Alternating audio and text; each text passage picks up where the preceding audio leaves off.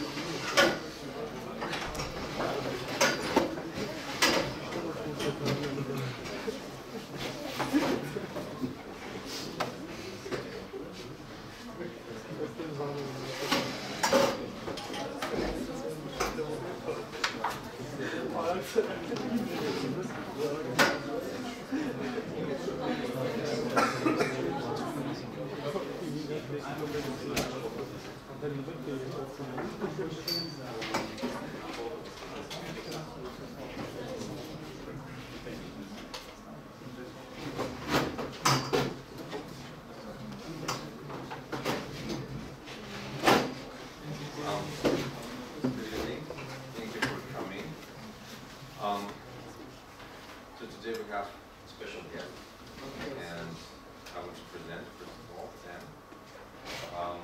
So Nitzan Yudan. Nitzan Yudan is he's the CEO and founder of the FlatClub, formerly, right? Now he's going to be rebranded to Benivo. So Nitzan has 12 years of experience in financial services, IT, and tourism. He as well as he did an MBA from the London Business School, and he has a master's degree in industrial engineering and management from Benivo University in Israel. So Nitzan founded FlatClub in 2011 during his studies at an MBA, right, at London Business School, and from then the company developed into B2B business with 70 employees currently. He has offices in London and Yervand. So I'd like also to present Mr. Yervand Sarkisyan. He's a co-founder of and partner of Granatus Ventures, the only VC company in Armenia. Mr. Sarkisyan previously he served as a financial director at Source Foundation. He was a chief financial officer and advisor at Sedition. Mr. Sarkisyan also served as an advisor to State.com. He holds a master's in finance with distinction from London Business School. He has studied mathematics at Yervand State University and computer science at TASIC. And currently, today we're going to talk about startups, how to fundraise, and how to do currently, in particular in Armenia. Thank you. Thank you. Thank you very much for the introduction. Hi everyone, good to meet you. Good. So what we're going to do today is quite unique. Normally you hear one side of the table, right? Either the seller or the buyer, either this, and here we're going to have the opportunity to hear both views. How does it look from the side of a startup and from the side of the investor? So I hope it will, I've never done it before, so I hope it's going to be good and successful, and when, it's also depending a lot on you. So if you're going to answer questions and be engaged, it will be more interesting for all of us. I'm just going to take the Okay, so I'll talk a bit more about us and me in a second, and what is FlatClub, but also Benivo. But first, I want to introduce some of our team members, because they're here from FlatClub, and most our CTO, wants to say a few words about us. Hi everybody, my name is Dima. I'm a CTO of FlatClub. I'm working in FlatClub in the last 18 months. I'm born in Russia, grew up in Israel, moved to London for the office. We are about already 2 years in Armenia. You can see part of our team here, the great guys that have been asked to deliver our product that I'm going to speak about a little bit. So who is from And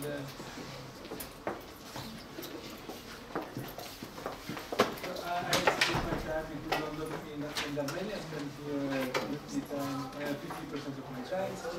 And in general, in terms of the technical part of the company and the product part, so I'm going to stay here also at the end of the presentation. If you have any questions, you are more than welcome to speak with me.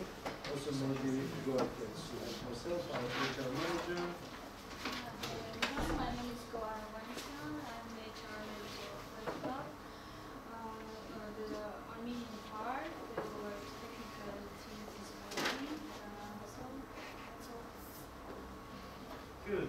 So we're going to talk about fundraising. Anyone here is already involved in a startup or have an idea that they're working on? Quite a few. Quite a few. Anyone already raised some funding? Yes? Good. Very good. C, venture capital, IPO. No. Private investment house. So seed stage. Good. All right. So, and anyone who didn't raise and want consider maybe one day to start their own business? I think about it. Good. All right. All right. Good. Thanks for this. So a few words about me. So this is going to be the most boring slide today, hopefully with the most text. I'm Israeli. I'm the founder and CEO of FlatClub.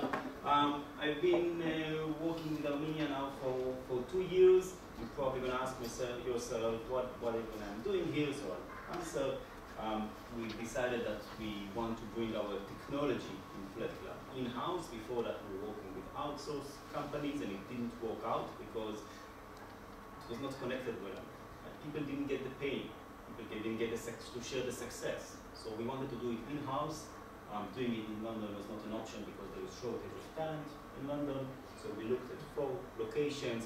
Actually, we were looking at 3 locations, but then I met Yervand, who when you were on the business school and also talked about Armenia. So now we have 4 locations. In each of the locations, we interviewed between 20 to 30 people to understand the pool of talent, to understand the fit, and we took a decision based on the quality of the people that we met here. We hired the first person just exactly 2 years ago. Her name is Gohar, and she, by then we had I think 4 or 5 developers. Some of them in China, some in the US. It was a bit complicated, and she came in, and she was amazing. Not only because the quality of the code. Not me. Not you, no. Now she's our head of development. She's still working with us and working now, probably, being very committed. But what, some of the qualities that she brought was the understanding of what is the business needs, actually. Not only just the code, just technology, but actually what the product is about. And this is adding a lot of value. And we then hired a few more people, we saw more of this talent, and we decided to take a strategic decision as a business to set our operations here. In Armenia. The core of our business is technology, and the core of our development is here, and we're very committed to that, investing a lot. We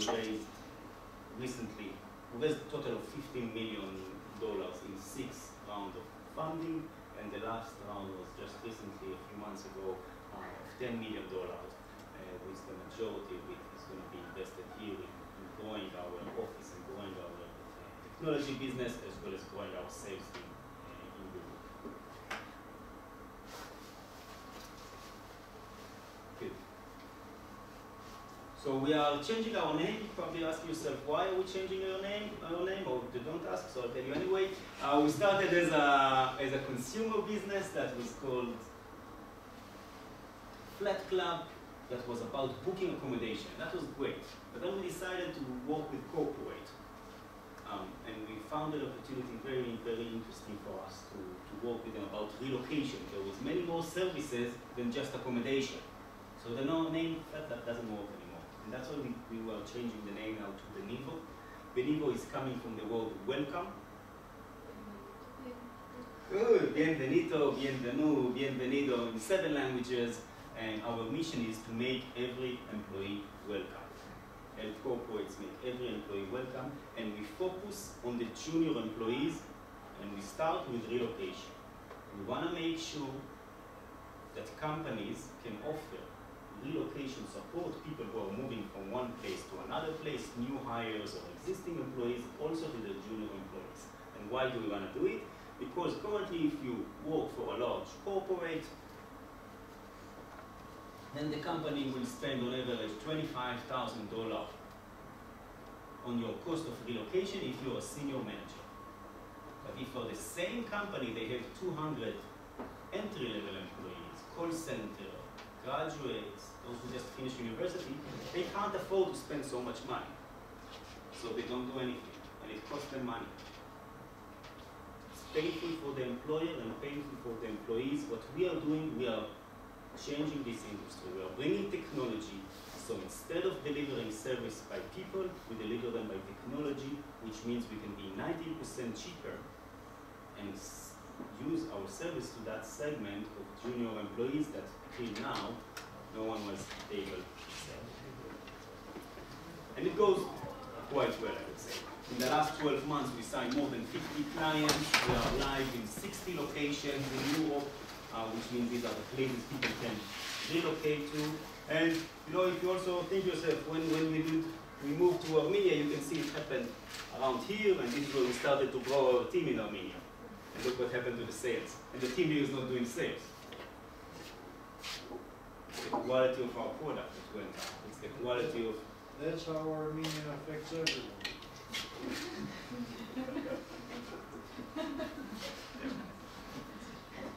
It's the quality of the work, it's the quality of our services, it's the flexibility. It's the ability to sell services to clients and then build the technology to deliver. So let's go back to the early days of London Business School, where I started a business, a different business, started with building it, you know. I was a student, like you guys, sitting in lectures, hearing all kinds of entrepreneurs speaking in funny accents and telling me stories. I said, maybe I can do it also. So I tried, what there is to lose, right? I tried. And I built a very